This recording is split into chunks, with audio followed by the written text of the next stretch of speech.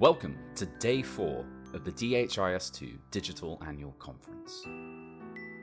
Today, our event begins with expert lounge sessions hosted on Gather, looking at the Android SDK, event reports, program indicators, and interoperability.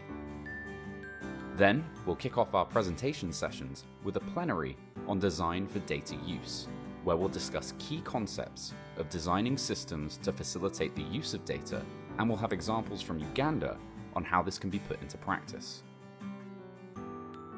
After that, we have a number of parallel sessions that explore the theme of data use and design, such as at the local level to support planning, data use in e-registries, DHIS2 research, and the DHIS2 Design Lab. We've also got sessions on key topics looking at malaria and data quality. And you can also join our technical parallel sessions on scalability and performance tuning, security, and metadata management. Finally, the Use Case Bazaar is back, where we've got short presentations on a variety of community projects and innovations.